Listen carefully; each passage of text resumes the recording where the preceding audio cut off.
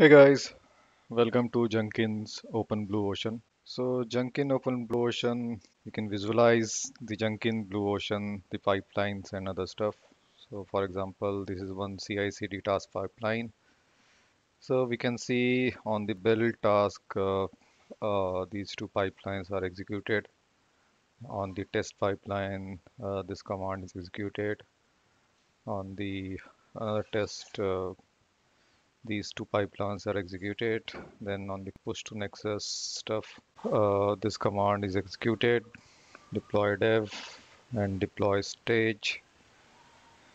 Okay, so let initiate a new Jenkins stuff to understand it much more clearly. Let's schedule one build, and once the build is scheduled, open Jenkins Blue Ocean. We can see this status is running. So on the build side, Jet commands are getting executed. Let's wait for this to complete. Okay, the build is completed. Now it's working on test analysis and test, static analysis on test. So let's see what's happening here and what's happening here.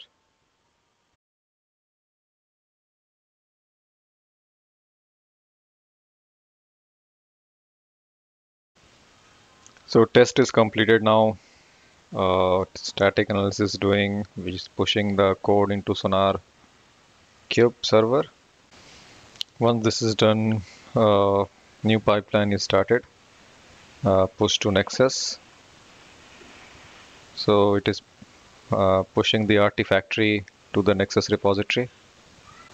So pushing of Nexus is done, then deployment of dev is kicked in. Okay, the dev deployment is done. Now it is going to the stage mode. So on dev deployment, these many tasks are executed.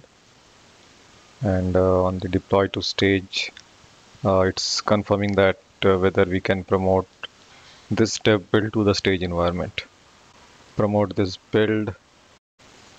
Finally, deployment of stage is done successfully. So this pipeline stuff went successful. We can verify there's no change. There's all tests are passing, and we can download the logs, pipeline logs, by clicking on this. Now let's go back to the Jenkins one more time. So here on Jenkins side, what we need to do is manage Jenkins, manage plugin, installed.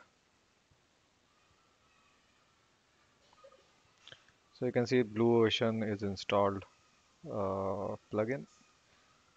Yeah, that's it for this video. Do let me know if you have any questions and all. I'll try to answer over the comment.